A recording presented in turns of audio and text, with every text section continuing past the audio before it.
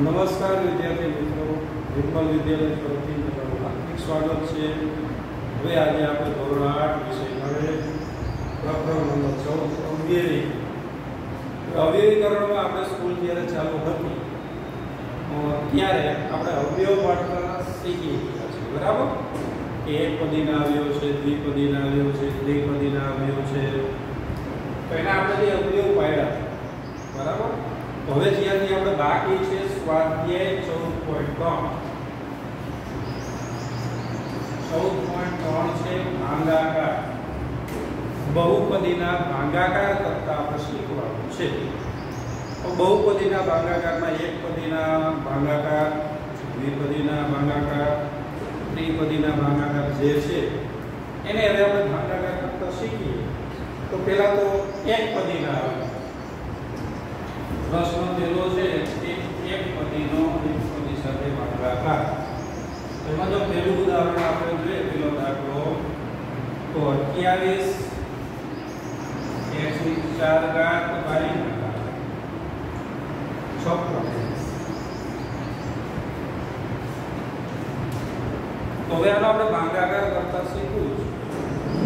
તો શું કરવાનું? તો કે પહેલા આ ભાગાકાર છે ને છેદમાં લઈ લઈએ, એટલે 28 ની 4 ઘાત ભાગાકાર છે તો છેદમાં મૂકો એટલે ભાગાકારનો સંબંધ થઈ જાય, બરાબર? હવે શું કરવાનું? ઉપરના આપણે અવયવ પાડતા શીખી ગયા છે।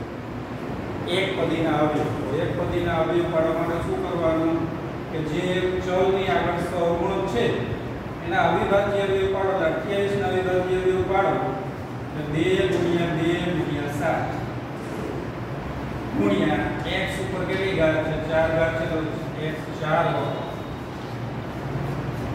આ આપણે આગળ શીખી ગયા, બરાબર? તો એ છે ને એ રીતે 56x ના અવયવ પાડો તો 56x ના અવયવ પાડી 2 × 2 × 7 7 આ રીતના અવયવ પડે અવિભાજ્ય અવયવ। જે ઉપર નીચે હોય આપણને ખબર છે અંશ અને છેદ ઉડાડો છો એ રીતે આપણે સરખા હોય ઉડાડી દઈએ। હવે જો આનો x ઉડી જાય, પછી આ 7 સરખા જે ઉડી જાય, પછી આ 2 ઉડી જશે, પછી આ 2 ઉડી જાય। હવે વૈધું શું? જે ઉપર વૈધું હોય ઉપરનો ગુણાકાર, નીચે વૈધા હોય નીચેનો ગુણાકાર, જે આવે તે જો તો ચાલો ઉપર ગુણાકાર કરો x × x એટલે x ની કેટલી ઘાત થઈ જાય? x 3 વખત છે એટલે x ની 3 ઘાત છેદમાં નીચે શું ખાલી 2 વૈધા છે। આનો જવાબ થયો તો એક પદીના ભાગાકાર પ્રશ્નો એક બાકીના જે દાખલાઓ છે એ તમારે આ રીતના ગણવાના છે, બરાબર? શું કરવાનું? પહેલા જે ભાગાકાર વાળો પદ છે નીચે લઈ આવશું, છેદમાં લઈ આવવાનું, પછી એના શું કરવાના? અવયવ કરવાના એક પદીના, જે રીતે આપણે આગળ શીખી ગયા છીએ એ પ્રમાણે। પછી એના છેદ ઉડાડજો, બાકી વધેલો ગુણાકાર કરી મૂકી દેવાનો, અંશનો છેદ। તો એક પદીના ભાગાકાર તમને આ રીતના હવે આવડી જશે, બરાબર? ચાલો હવે પ્રશ્ન 2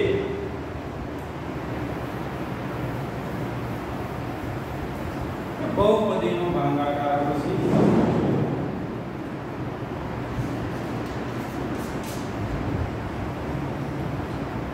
તો જો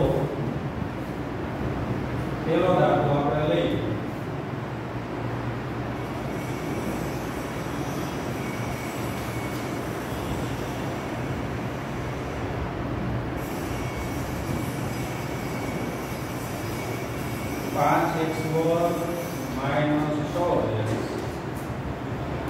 એને અહીં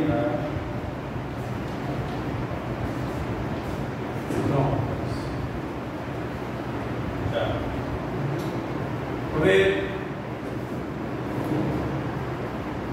આનો આપણે ભાગાકાર કરવા માટે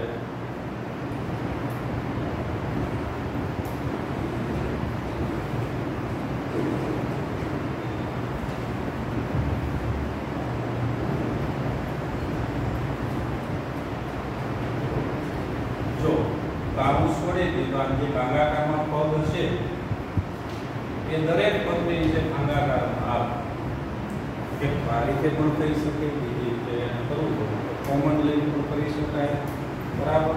પણ આપણે જે છે એ રીતે કરી દરેક પદની નીચે એક પદ છે ભાગાકારમાં લાવો એટલે 5x વર્ગ માઇનસ 6x અને છેદમાં 3x,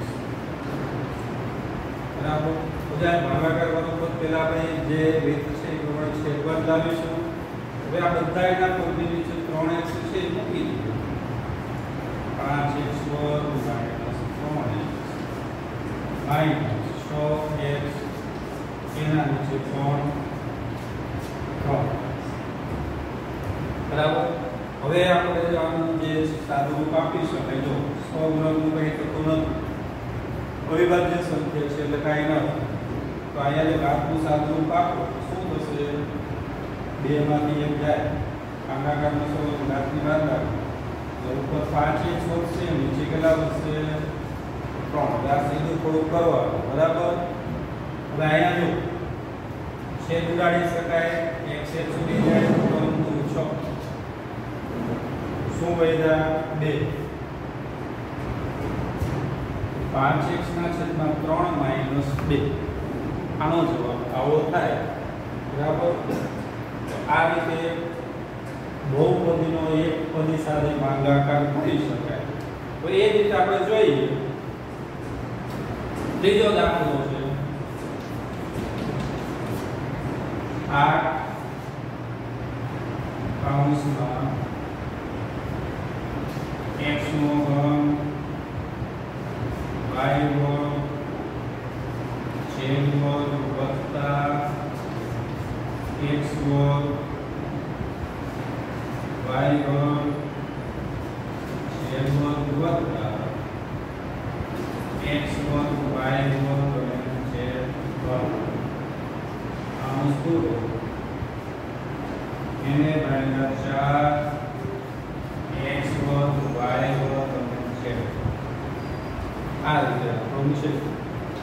આને પણ આપણે શું કરવું? આગળ 8 છે સહગુણકમાં છે, આના નીચે લઈ આવીએ પછી આપણે ઉપર છે કાઉન્ટ છોડી નાખશું, બરાબર. ભાગાકાર વાળું તો છે જ ને, 8 કૌંસમાં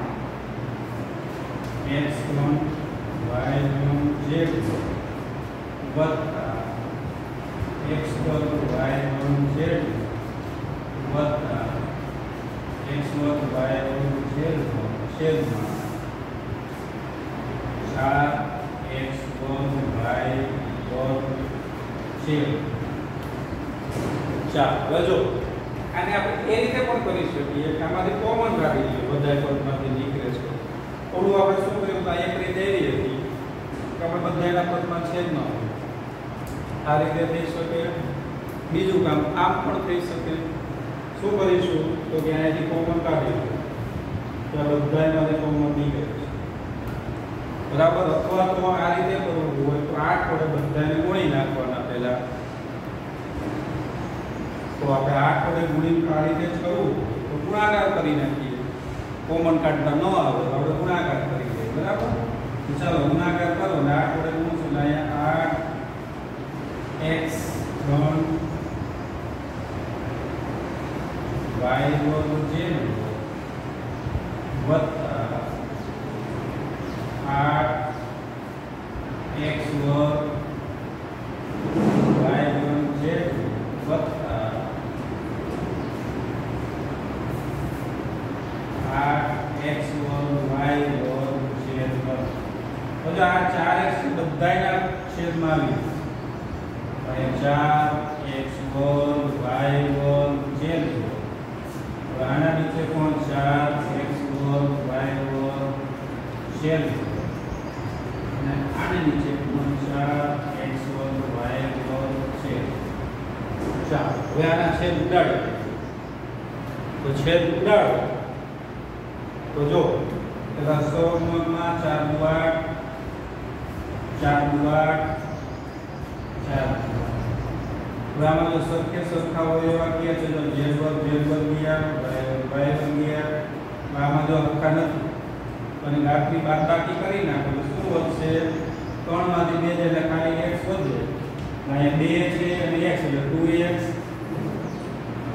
વત્તા એ રીતે આમ જો x વર્ગ ગુણી ગયા z વર્ગ ગુણી ગયા y વળી જાય બાદબાકી કરો તો શું મળશે y વધે પછી એ રીતે આમ જો x વર્ગ y વર્ગ વળી ગયા z છે z ની 3 ઘાત અને z નો વર્ગ તો એની બાદબાકી કરો એટલે z વધે 2z તો આમાંથી જો 2 કોમન કાઢો તો કાઢી શકાય, ન કાઢો તો આ જવાબ 4 બરાબર ભાગાકારનો જવાબ આવી ગયો છે. તો આ રીતે બહુપદીનો એક પદી સાથે ભાગાકાર કરવા માટે દરેક પદની છે એક પદ છે એ મૂકી દીધો પછી એનો સાદુરૂપ આપી દીધો એટલે આપણને જવાબ મળી ગયો બરાબર. ચાલો હવે પ્રશ્ન 3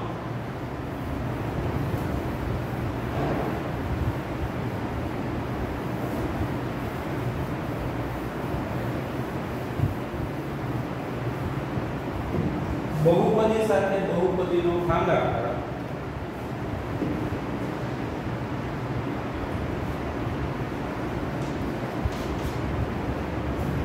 બાકીના પ્રશ્નો બીજાના જે દાખલાઓ છે તમારે એ રીતે ગણી લેવાના છે. હવે પ્રશ્ન 3 છે આપણે બહુપદી સાથે બહુપદીના ભાગાકાર. તો ચાલો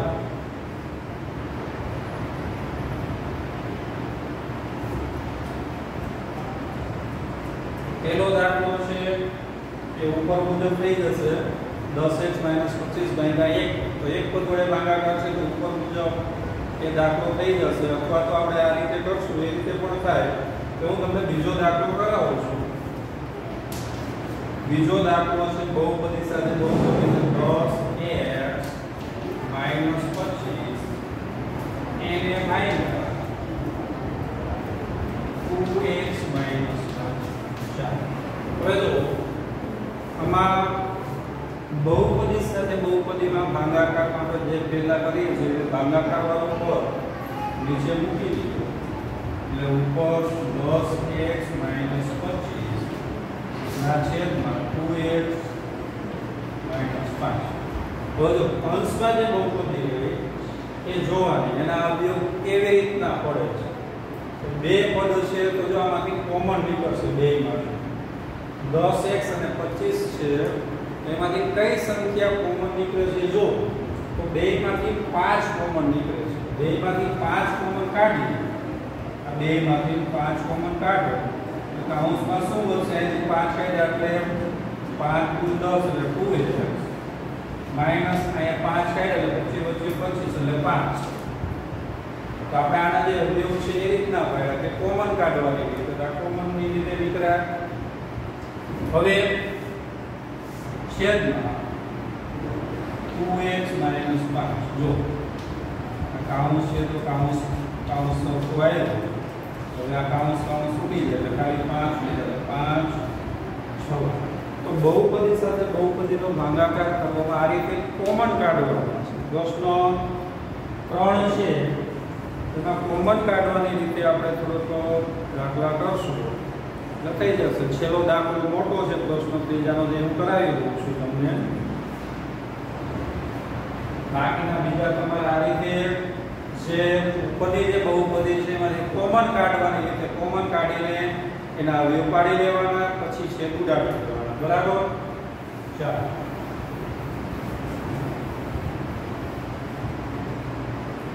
એક દાખલો છેલ્લો લઈ લે ત્રીજાનો 96 ABC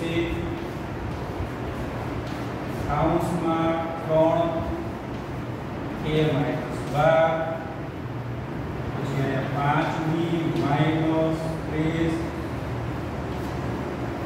ને ભાગ્યા 144 કૌંસમાં a - 4 b - આ રીતે છે દાખલો. કારણ કે વધારે બહુપદી છે કૌંસમાં છે એટલે આ દાખલો તમે લેવડાવી દો. બાકી બીજા બધામાં તમારે કોમન જ કાઢો. ચાલો હવે આ ભાગાકાર વાળું જે છે બહુપદી એને છેદમાં લઈ આપીએ. ઉપર 96 ABC કૌંસમાં 3a - 12m અહીંયા 5b માઈનસ 30 એમનો અને છેદમાં આ 144 કૌંસમાં a માઈનસ 4 કૌંસમાં b બધા આનો ભાગાકાર કરવા માટે ઉપર જો કૌંસવાળી બહુપદી છે એમાંથી કોમન નીકળે છે, સામાન્ય નીકળે છે. તો એ સામાન્ય કાઢી નાખો એટલે આપણા ભાગાકાર થઈ જાય.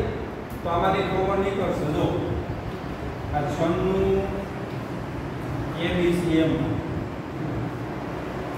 એને ગુણી આમાંથી શું કોમન નીકળશે? 3a - 12 છે તો 100 ગુણકમાંથી 3 નીકળે. જો 3 કોમન કાઢી લીધો એટલે શું આવશે?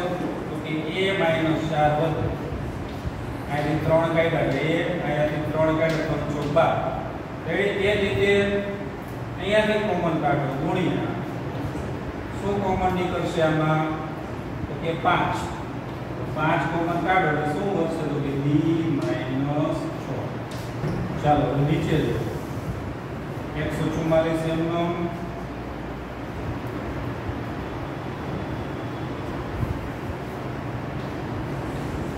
પછી a - 4 પછી b - 6. હવે આ કૌંસ સરખા જો આવી ગયા ઉડી ગયા.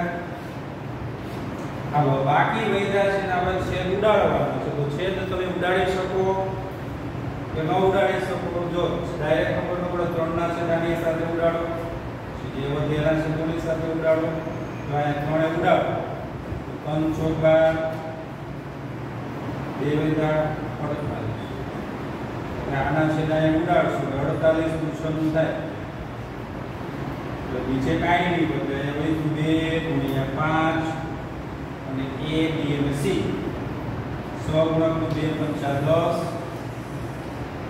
a b અને c એટલે a b c. તો આનો જવાબ થયો. આ રીતે આપણે માત્ર ને માત્ર શું કરવાનું? અંશમાંથી કોમન કાઢો, પછી અંશ છેદ સરખા આવતા જાય ઉડાડતા જાઓ. બાકી 100 ગુણકો એના છેદ ઉડાડી નાખો. તો આ રીતેના ભાગાકાર થઈ ગયો. તો બાકીના પ્રશ્નો ત્રીજાના તમારે દાખલાઓ ગણી લેવાના છે. તો ચોથો જોઈએ. જો ચોથા દાખલામાં સીધા આપણે છેદમાં મૂકી છે ઉડાડવાના છે, બીજું કાંઈ છે નહીં. ભાગાકાર પર એક દાખલો સમજાવી દો બરાબર. એમાં બીજું કાંઈ છે જ નહીં. બીજો દાખલો લઈ લો.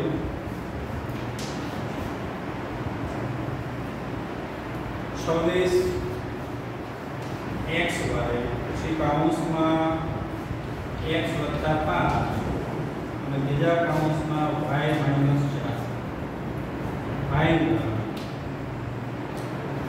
13x કૌંસમાં y - 4. હવે ભાગાકારમાં આપણે નીચે લઈ લીધું 26 xy કૌંસમાં x + 5 y - 4 એમ એ બધાયના છેદમાં આપણે લઈ લઈએ 13x y - 4. તો આ આખા કૌંસ લંબી હવે આ x અહીંયા 100 ગુણકમાં છે. આનું કાંઈ ન થાય કૌંસ વાળો x + 5 એના છેદ ન હોય. તો છેદ ક્યાં ઉડાડવાના? ગુણાકારમાં છે ક્યાં? તો અહીંયા x ઉડી જાય. પછી આ 13 × 26 વધ્યું શું? તો કે 2y વધ્યા ગુણાકારમાં અને આ કૌંસ x + 5 આ જો બરાબર. તો આ રીતે પ્રશ્ન ચોથામાં સીધા છેદ ઉડાડવાના છે. એમાં તમારે કોઈ અવયવ પાડવાના નથી અંશમાં બરાબર. એ ચોથો દાખલો તમારી રીતે થઈ જશે બરાબર. ચાલો હવે આપણે પ્રશ્ન 5 છે એ જોઈએ. એ થોડુંક મહત્વનું છે, થોડું ધ્યાન આપવાનું છે કારણ કે બહુપદી સાથે એમાં અવયવો પાડી કરવાનું છે. એટલે આપણને બધા બહુપદી કઈ પ્રકારની છે, કઈ રીતેનો અવયવ પડે એનો આપણને થોડોક તો ખ્યાલ હોવો જોઈએ. જેમ કે આપણે પહેલો દાખલો લઈએ પ્રશ્ન 5 નો શું છે? તો કે કૌંસમાં y² + 7y + 10 કૌંસમાં y + 5 બહુપદી બહુપદી સાથે બહુપદી, કારણ કે આ મહત્વનું છે. આગળ 9મા ધોરણમાં અને 10મા ધોરણમાં પણ આવા ભાગાકાર આવશે, તો તમારે થોડુંક ધ્યાન આપવું. બરાબર. તો હવે જો શું છે, પેલા કરીએ છીએ પ્રમાણે y વર્ગ વત્તા 7y વત્તા 10 એના છેદમાં જે બહુપદી ભાગાકારમાં છે એ છેદમાં આ મુકાઈ ગયું. અંશમાં બહુપદી છે ને આવ્યું કે રીતે પડે જો 3 પદ વાળી રીત છે. 3 પદ છે તો 3 પદમાં પૂર્ણાંક ત્રિપદી અને બાકીના આપણે ભાગ પાડવા વાળી રીત છે. બરાબર. તો એમાંથી કઈ છે એ આપણે તરત જ ખ્યાલ હોવો જોઈએ. અહીં જો પૂર્ણાંક ત્રિપદી નથી એટલે આપણે 3 પદના 4 પદ પકડવા વાળી જે રીત છે એ રીતે આનો અવયવ પડે. તો શું કરવાનું છે જો, તો આ જે કાઉન્સ છે ને આપણે અવયવ પાડશું, તો આના અવયવ પર ભાગ પાડવા માટે શું કરવાનું, પ્રથમ પદ અને અંતિમ પદ છે એના સહગુણકનો ગુણાકાર. તો જો પ્રથમ પદનો સહગુણક 1 છે અને આનો 10 છે, આનો ગુણાકાર કરવો એટલે 10 * 10. તો 10 ના આપણે એવા અવયવ શોધવાના કે જેનો સરવાળો મધ્યમ પદ જેટલો થાય. કારણ કે આપણે ગુણાકાર પ્લસમાં આવ્યો છે, તો પ્લસમાં આવે એટલે એના અવયવ એવા શોધવાના જેનો સરવાળો મધ્યમ પદ જેટલો થાય. તો આના અવયવ તમે જે લ્યો એટલે 2 × 5 = 10, 5 ને 2 સરવાળો કરો એટલે કેટલા થઈ જાય, 7 થઈ જાય. તો હવે આપણે 7 ની જગ્યાએ આ બે અવયવ મૂકી દેવા. ચાલો મૂકી દઈએ. y વર્ગ વત્તા 2y વત્તા 5y વત્તા 10. જો 3 ના 4 પદ થઈ ગયા. આપણે એના અવયવ જે રીતે પાડી છે એ રીતે જ પાડવાનું છે. ડાયરેક્ટ આવડતા હોય તો ડાયરેક્ટ નો મૂકી શકો. ચાલો હવે શું કરવાનું હોય, 4 પદ છે એટલે પહેલા બે માંથી સામાન્ય, આ બે માંથી સામાન્ય કાઢો. શું નીકળશે, y વર્ગ છે આ 2y છે એટલે y નીકળશે. એટલે y નીકળે એટલે શું વધશે, y વત્તા 2. બાકીના બીજા બે છે એમાંથી કોમન કાઢવાનું, વત્તા છે તો વત્તા, પછી એમાંથી 5 અને 10 માંથી 5 કોમન નીકળશે એટલે y વત્તા 2 વધુ. ચાલો છેદમાં y વત્તા 5. રેડી. હાલો હવે જો શું થઈ ગયું, તો આ બે કાઉન્સ સરખા છે, એક વખત કોમન y વત્તા 2 અને y અને વત્તા 5 છે એટલે બીજા કાઉન્સમાં y વત્તા 5 લખી નાખો અને છેદમાં આ y વત્તા 5. હવે આ બે કાઉન્સ સરખા આવી ગયા ઉડી જાય. y વત્તા 5 y વત્તા 5 2. શું જવાબ આવ્યો તો કે y વત્તા 2. આ જવાબ. તો આ રીતે બહુપદીના બહુપદી સાથે એના અવયવ પડે. ચાલો હવે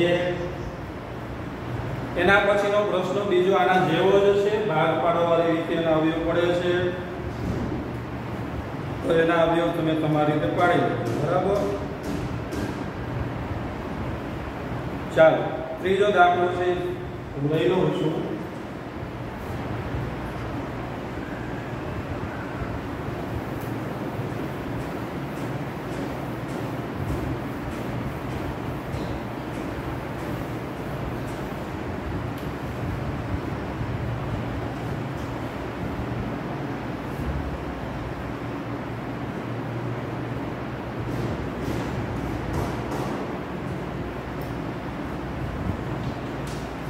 ત્રીજા દાખલામાં તો કીધું છે 5t વર્ગ માઈનસ 25t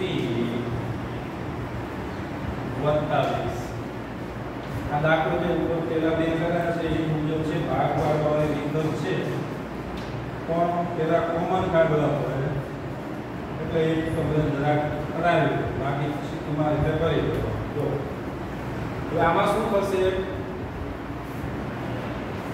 5t વર્ગ માઈનસ 25t વત્તા 20. પેલા આપણે જે ભાગાકાર વાળું નીચે મૂકી છે એ મુજબ પેલા મૂકી દીધું.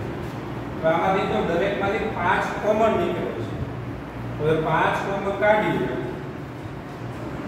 એટલે શું વધશે કાઉન્સમાં, તો કે p વર્ગ માઈનસ 5t વત્તા 4 છેદમાં p માઈનસ 1. બધું આના ડાયરેક્ટ અવયવ લઈ લઉં છું. તમારે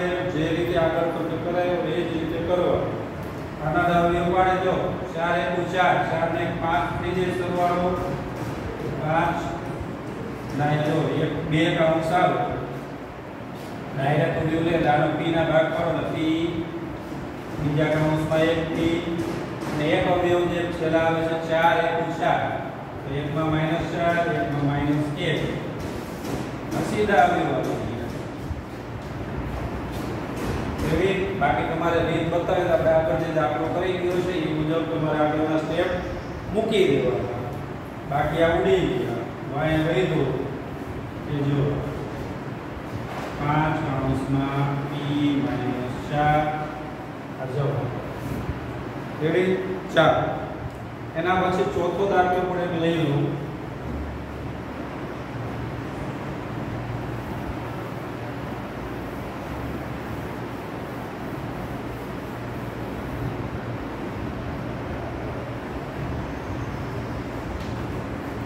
ચોથો દાખલો છે 4yz કૌંસમાં z વર્ગ વત્તા 6z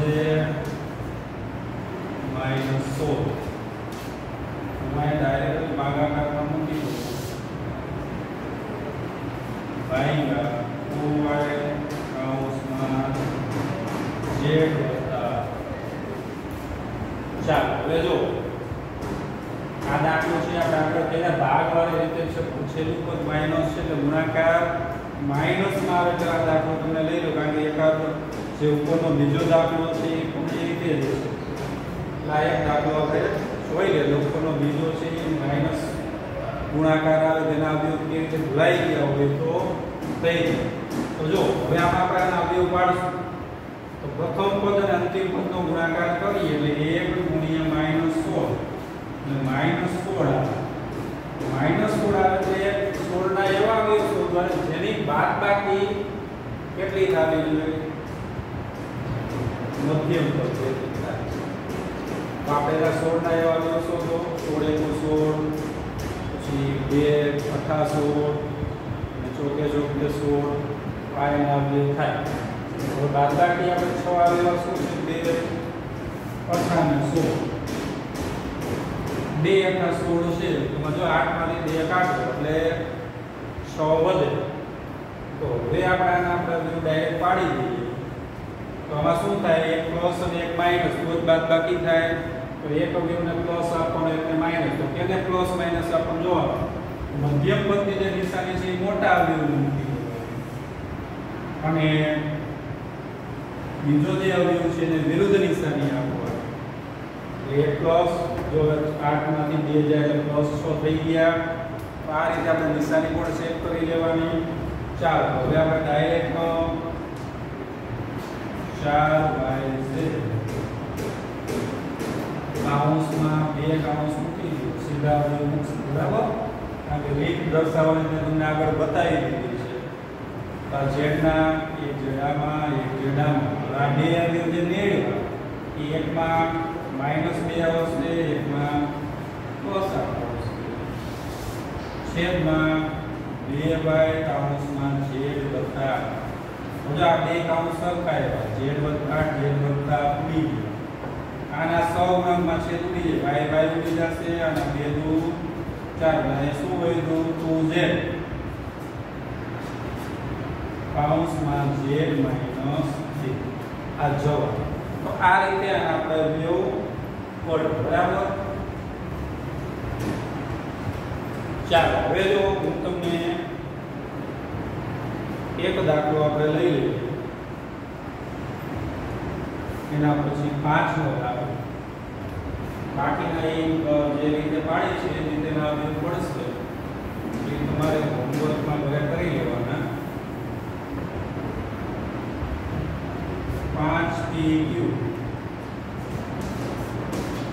5pq કૌંસમાં p વર્ગ માઈનસ q એને ભાગ્યા 2p કૌંસમાં p વત્તા q આવ છે હવે જો પેલા આપણે કરીએ છીએ 5pq કાઉન્સમાં p1 માઈનસ q1 કાઉન્સનું અને છેદમાં 2p કાઉન્સમાં p વત્તા q. આ છે મને ઉપરમાં આના બે પદના તો બે પૂર્ણવર્ગ પદ વચ્ચે માઈનસ નિશાની હોય તો એના અવયવ કેવી રીતે પડે આપણે શીખી ગયા છે કે ના વર્ગમૂળ વચ્ચે એક વખત પ્લસ એક વખત માઈનસ મૂકી દીધું એ એના અવયવ થાય તો તમે ડાયરેક્ટ મૂકી શકો 5p qm. હવે આના અવયવ તમે જો તમને ડાયરેક્ટ ન આવડતા તો આપણે આના અવયવ પડતા શીખી ગયા છે p1 માઈનસ q1 છે. આના અવયવ પાડવા માટે શું બે પૂર્ણવર્ગ પદ વચ્ચે માઈનસ નિશાની હોય તો વર્ગમૂળ વચ્ચે એક વખત પ્લસ એક વખત માઈનસ આના અવયવ થાય તો આપણે બે કાઉન્સ મળે આપણને ખબર છે બરાબર. આનું વર્ગમૂળ p આનું વર્ગમૂળ q એક વખત પ્લસ મૂકશું એક વખત માઈનસ મૂકી ડાયરેક્ટ આપણે અહીંયા મૂકી શકીએ બરાબર. તો p વત્તા q અને p માઈનસ q આના અવયવ આ બે પડ્યા છેદમાં 2p કાઉન્સમાં p વત્તા q. ઉદાહરણ આખા આખા કોણ છે p વત્તા q p વત્તા એ તો ઉડી ગયા. તો અહીંયા p p આવ્યું વધ્યું શું અહીંયા 5 ગુણ્યા q એટલે 5q પછી કાઉન્સમાં p માઈનસ q. જો આ છેદમાં 2 વધ્યા છે છેદમાં 2 આવે જો. તો આ રીતે બહુપદીના અવયવ અંશમાં જે રીતે અવયવ પડતા હોય એ રીતે અવયવ પાડી અને પછી છેદ ઉડાડી અને ભાગાકાર કરી જવાબ મળે. હવે આ બધા દાખલાઓ છે તમારે હોમવર્કમાં કરી લેવાના છે. સ્વાધ્યાય 14.3 અને 14.4 છે એ ભૂલ સુધારો એવા પ્રશ્નોનું છે જે સાચા ખોટામાં પૂછાય. હવે એ આપણને અવયવ પાડતા આવડતું હોય તો ભૂલ સુધારવું આવડી જ જાય એટલે એમાં કાંઈ એવું અઘરું નથી. એટલે આપણે એ સાચા ખોટામાં પૂછાય એવું સ્વાધ્યાય છે એટલે એ આપણે કરવાના નથી એ કેન્સલ કરીશું બરાબર. 14.4 છે એ રેડી. બાકીનું અહીંયા લખેલું છે આપણું ભાઈ એનો અવયવીકરણ પૂરું થાય છે.